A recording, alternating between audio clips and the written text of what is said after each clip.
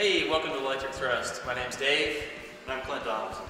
So we're here to show you how the average Joe can convert cars from gas to electric. A couple of projects we've got coming on is Harley-Davidson Nightster here, and Mini Cooper you can see in the background.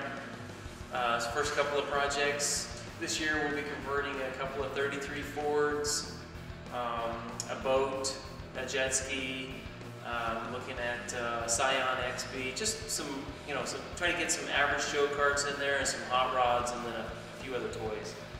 We'll be doing a daily video blog, 5-10 minutes every day that just kind of tell you where we're at and what we're doing. And everything that we're going to convert, we'll use off-the-shelf parts. So you'll be able to order anything that we've got. Nothing is going to be special or custom made.